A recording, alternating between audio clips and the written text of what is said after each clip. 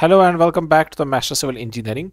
In this video, you will learn that how to find the slope and displacement of a beam using the method of virtual work. I have been given a steel beam and we have to determine the slope and displacement at point C. We have to use the method of virtual work. Modulus of elasticity for this beam is 200 gigapascal and moment of inertia is 250 into 10 raised power 6 mm raised power 4. Okay, you can see this is a cantilever beam of total span 3 meter fixed at A and C is free. There is a moment of 12 kilonewton meter movement applied at and C in the clockwise direction, and a concentrated load of magnitude 6 kilonewton applied at the midpoint of the beam, that is at point B. We have to find the slope and displacement at point C. Okay, so the method to find the virtual work is that where you have to find the slope or displacement, you have to apply it there. For slope, you have to apply their virtual movement of magnitude 1 having the same magnitude as your loads, which your loads are having. Okay, and for the displacement, you have to apply concentrated load of magnitude 1 kilonewton or 1 newton according to the units of your load on your beam. Okay, here the units are in kilonewton, so we will apply for to find the slope at point C. We will apply the movement of 1 kilonewton meter at point C, okay, in the clockwise direction. Okay, and for that we have to find the FBD of this beam. Okay, so slope will be given as m theta, which is the movement at any section of the beam only due to the virtual movements. Okay, and m, it is the movement at any section of the beam due to the real loading. Okay, and you have to integrate this from 0 to L and you will get the slope at point C. Okay, so when we apply the movement, this this picture, it is, that is the second picture, it is when we apply a virtual movement of 1 kilonewton at point C. You can see I have applied a virtual movement of 1 kilonewton meter at point C, and the third picture, it is when actual loading is applied on the beam. After that, you have to, since there is a change in the loading from C to B, there is one type of loading, and from B to A there is another type of loading, so you have to take two variables. I have taken x1 from C and it is valid from C to B, okay, from 0 to 1.5, and after that I have taken another variable x2 which is measured from B and it is valid in the region of this, from, you can say, from 1.5 to 3 meters. Okay, so first, to find the movement in this part, you will make a cut at this point and then you will calculate the movement. Here 1 kilonewton meter movement is applied, that is a virtual movement. So if you cut a section at this point, that is from 0 to 1.5 meter, the movement here will be minus 1 kilonewton meter. Okay, because the movement at this end, when you cut a section, it will be also in the clockwise direction. That's why this value will be minus 1 kilonewton meter. Okay, so it will be m plus 1 kilonewton meter is equal to 0. That's why this m theta 1, it is minus 1 kilonewton meter. Okay, so this is the movement at this section, that is from 0 to 1.5, and from 1.5 to 3 meter you have to make another cut at this end, and again for this portion movement will be minus 1 kilonewton meter, because there is no another loading applied on this beam when only virtual movement of 1 kilonewton meter is applied on the beam. Okay, and movement at the fixed end will be 1 kilonewton meter. Okay,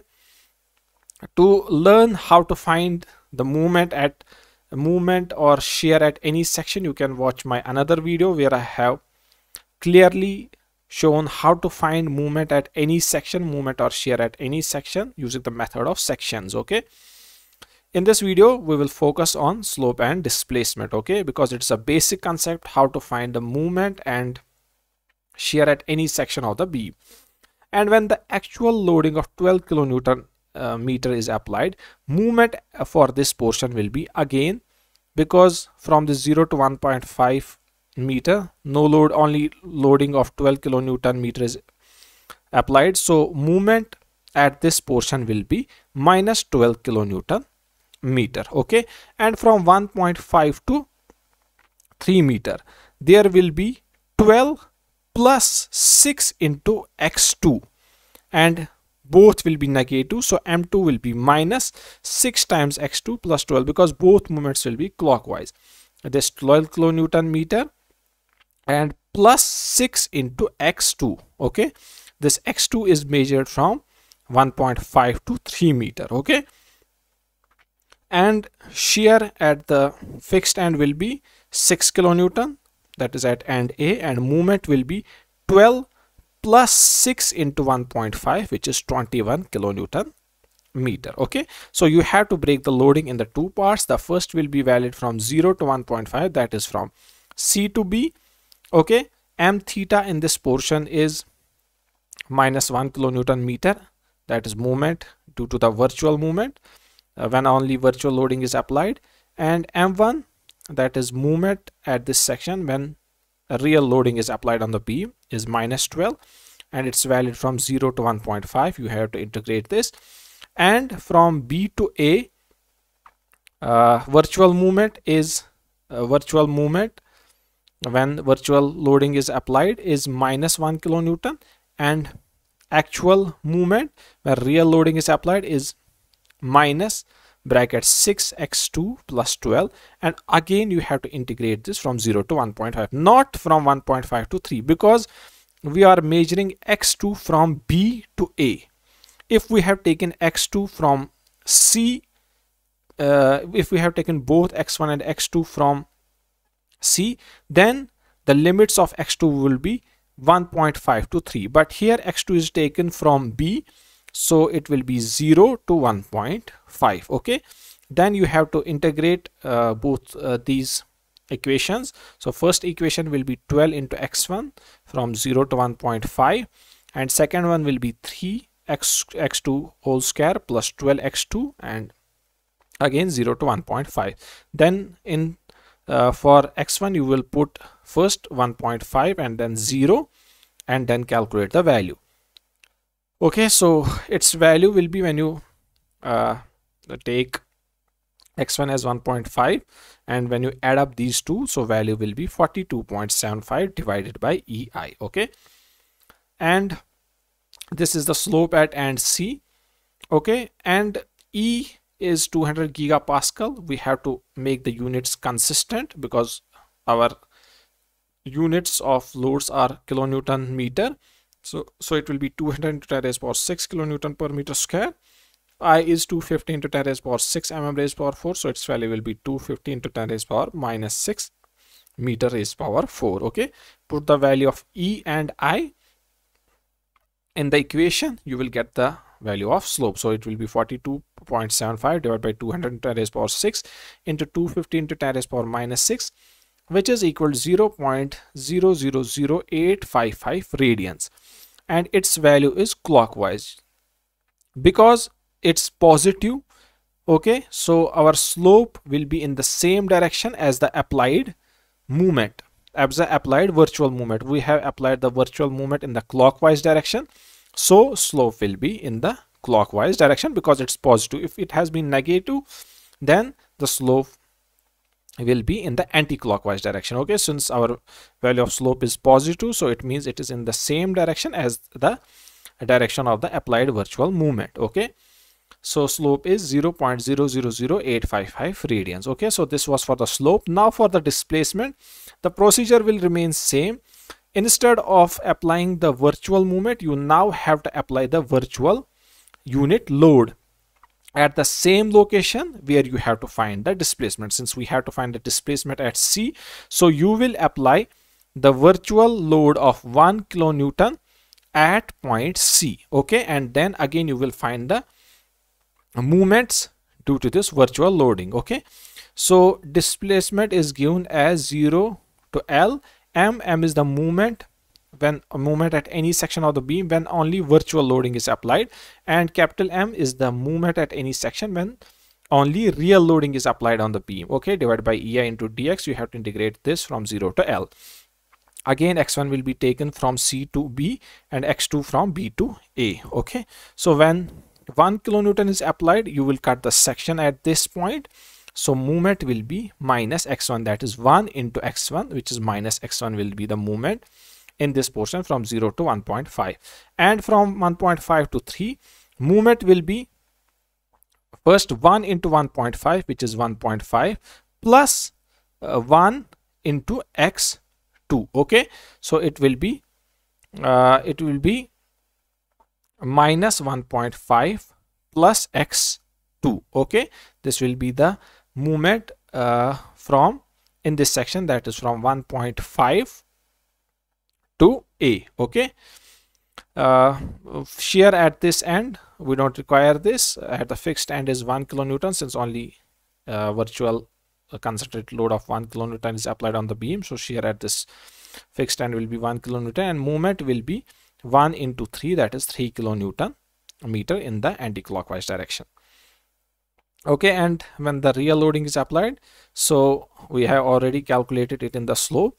When real loading is applied, movement at this section will be m1, that is in 0 to 1.5 will be minus 12 kilonewton meter, and in the second portion it will be 12 plus 6 into x2. Okay, 12 plus 6 into x2, and both terms will be negative. Okay, I have taken minus as common from both the terms, that's why minus bracket 6x2 plus 12. Okay, shear at this end will be 6 kilonewton, and movement will be 12 plus 6 into 1.5, which is 21 kilonewton meter will be the movement at the fixed end. Okay, then again you have to break this into two parts.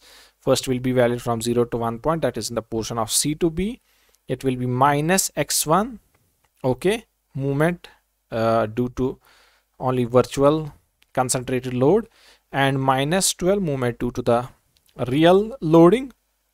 Okay, this is for the portion C to A, and in the portion B to A it will be minus 1.5, that is this, plus x2 multiplied by minus 6x2 plus 12. Okay, movement due to the virtual load and movement due to the actual load. And again limits of integration will be from 0 to 1.5, because we are taking x2 from B to A. Okay, and when you integrate this, it will be, the first part will be 6 into x1 square divided by EI 0 to 1.5, plus second part will be 4.5 x2 whole square plus 18x2 plus 2x2 whole raised power 3 plus 6x2 whole raised power 2, and again from 0 to 1.5. So for x1 you have to put first 1.5 and then 0. You know how to do the integration. Okay, so its value will be 70.875. When you add up both these, value will be 70.875 divided by EI. This will be the value of deflection at and C. Okay, so E is 200 gigapascal, that is E 200 into 10 raised power 6 kilonewton per meter square. I is 250 into 10 raised power 6 mm raised power 4, that is 250 into 10 raised power minus 6 meter raised power 4. Putting value of E and I, we get the value of deflection equal to 0.00142 meter, or in mm.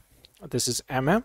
This is meter, 0.00142 meter, and in terms of mm it will be 1.42 mm.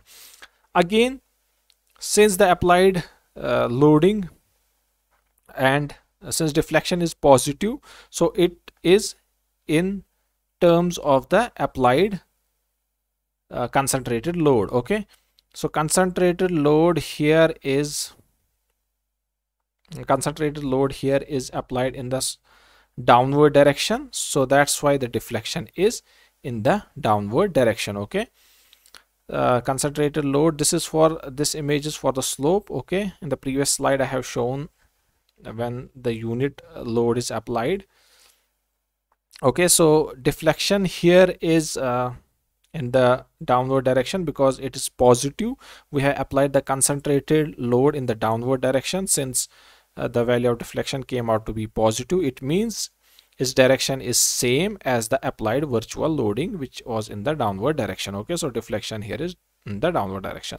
So this is how you can calculate the value of slope and deflection due to due to loading using the method of virtual work. I hope this solution video was clear and effective. If you still have doubts, you can write them in the comment box. And if you want to know that how to find the moment and shear at any point of a beam using the method of section, you can watch my another video. Okay, and if you have doubts, you can write them in the comment box. Okay, and if you found this video helpful, you can like this video, share this video with your friends. Thanks for watching Master Civil Engineering, and stay tuned.